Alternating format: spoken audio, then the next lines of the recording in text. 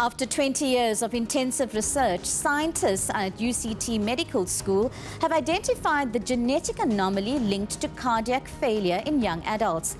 Derek Watts meets the boffins behind this groundbreaking discovery. He just packed an enormous amount, sport, work, whatever. He packed an enormous amount of effort into his day. He actually happened to say to one of his friends, life's too short to say that it's too short. He achieved so much in his matric year. He was also doing his the President's Award. He soared in his matric year. Prouder parents we couldn't have been, and he looked so beautiful at his matric dance. The Baileys are a close-knit family. Jenny and Alan are competitive athletes who share their passion for sport with Steve.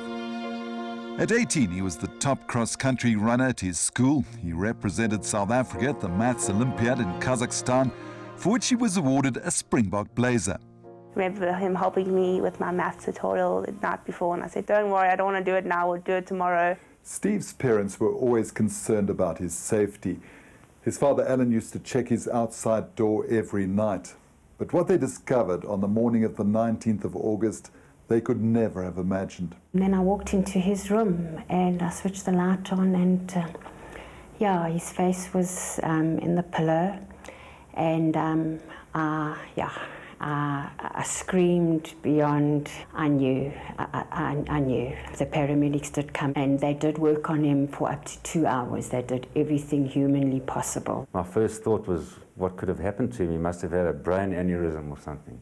As avid soccer fans, the Baileys may have heard about sudden cardiac deaths with several international players collapsing on the field, but they'd never have thought that it could strike their own family. We knew for a fact that he was exceptionally fit, but the two warning symptoms, the first one happened when he was about 14, and he fell in the bath, and the GP came to pretty much the same conclusion that we had, that the room was so full of steam that there wasn't enough sort of air in the room. Steve fainted again 2 years later. In hindsight, this was the first indication of a rare heart condition.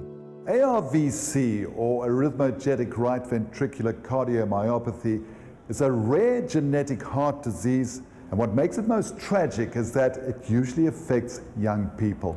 Professor Bongani Mayosi, Dean of UCT Medical School, first started researching the condition 20 years ago when a family he was treating lost 2 siblings in short succession to 𝗶𝗶𝗴𝗶, and their 2 cousins were also affected. This year, they finally cracked the genetic code. Yes, I am proud and relieved because this was a project that seemed to be taking almost a lifetime to complete. Despite many PhD students working on it over the years and with extensive international collaboration, the research was painstaking. There were too few members of the family that were affected. The technology available at the time for identifying a genetic mutation in the family required that you had at least 10 members of the family that are affected.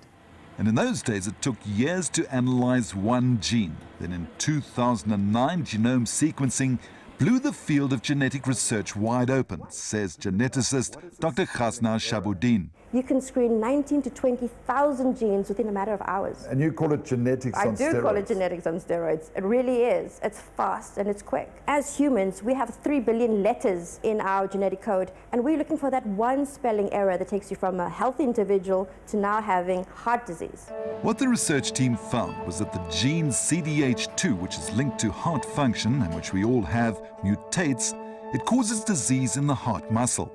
So what this gene does is it links 2 heart cells together. So if this is a heart cell and that is one, this is CDH2, and it links the heart cell together. And if CDH2 doesn't function properly, you have the heart cells coming apart and it's doing this. So the current cannot pass from one heart cell to the other. You have an enlarged right side of the heart. And the theory is that as the cells lose contact, they then die, and in their place you get scar formation as well as fat cells.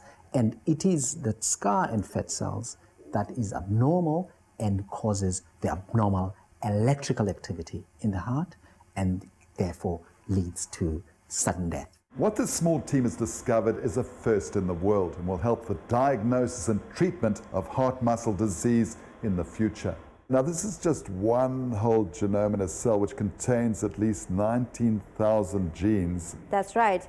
And this is the gene, but we were still looking for one letter in that gene that was misspelled. So your genetic code consists of A, T, C, G, the 4 bases, and that little base is the spelling error that caused that whole disease within that family. When the news broke, the Baileys contacted specialist physician Dr. 𝗂𝗂𝗏, who works closely with the families. Sometimes there are no symptoms beforehand. I think that any individual, young individual that has a fainting episode during sport should be looked at or should be taken seriously.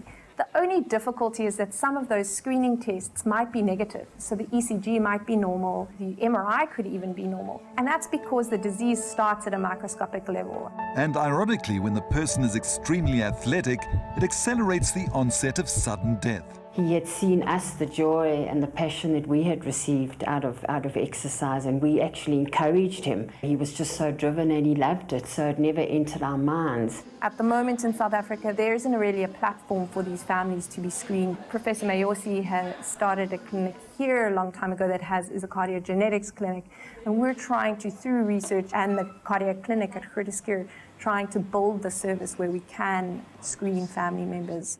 One of the most difficult things that we've had to deal with is because of our daughter, and I think a huge concern is possibly not only for herself, but possibly for her own future children one day. Since the age of 14, Bianca has undergone numerous tests, ECGs, MRIs, but no genetic testing as yet.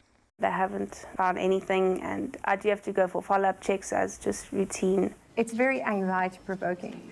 But now we can clearly show the family and test the individuals and say, you have the mutation, which means you're at risk for developing the condition. Or no, you don't have the mutation, and so yes, you can go and run that marathon, or yes, you can have children and not worry.